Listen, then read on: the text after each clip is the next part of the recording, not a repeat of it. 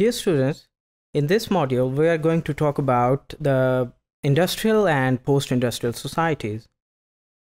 We have already talked about the hunting and gathering societies as well as horticulture and pastoral societies. So human beings evolved from those simple societies to very complex societies. When we talk about the industrial societies, we can see around us that due to the advancement of technology, we are living now in much more complex societies as compared to the previous societies. Our social organizations have been changed, our institutionalization have been changed, and our way of living and as well as the dependency on different needs have entirely been changed. So these bases can be in today's society, can be economic as well as the social organization. So in industrial societies, we can see that our economy is not only dependent on the food or the collection of food, as well as on the security and shelter, but much more than that. Now we can see that our economy can be dependent on different social organizations like education system, like media, like political system, as well as we have specialized economic institutions which are producing a lot more complex system of generating economy or this economic system for us as compared to previous societies.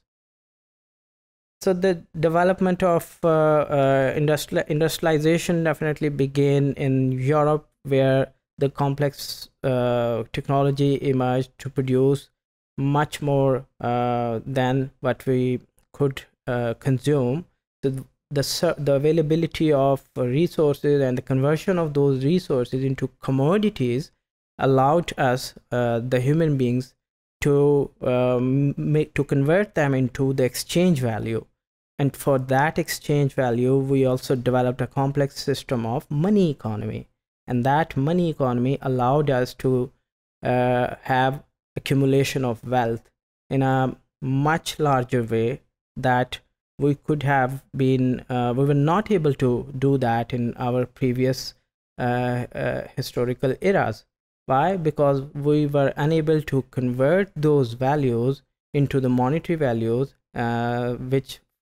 because the surplus food and the surplus commodities are available, which can be sold in the open or free market to convert it into the economic values. The social organizations also became highly distinguished and differentiated because we have now much more complex division of labor based on specialized tasks, and those specialized people are being trained in our educational institutions to produce or to have their specialty on their distinguished or distinctive tasks. For example, we can see that in today's societies, each factory can have a lot more specialist people to finish their product, and by the time the product comes to the market, it passes through a lot of hands which can manage the production process or the production system at each distinguished stage by finely tuned processes or tasks. Like examples can be included the urban or suburban societies which are having a lot of factory areas in Pakistan.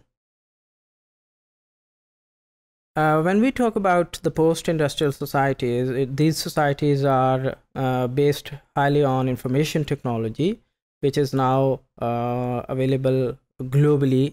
And we can see that in post-industrial societies, a lot of dependence is on communication, on information, and on media or social media technology.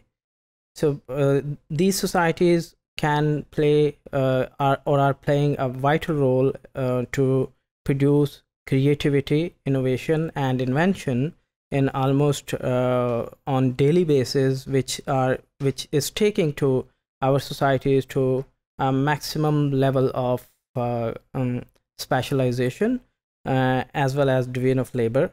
So education is increasingly becoming much more important in these societies because every specialist of information technology need to be trained in highly specialized skills and tasks.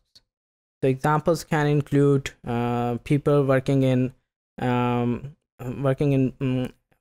information technology industry, like Bill Gates, as well as people who are also working in Pakistan-based media industries.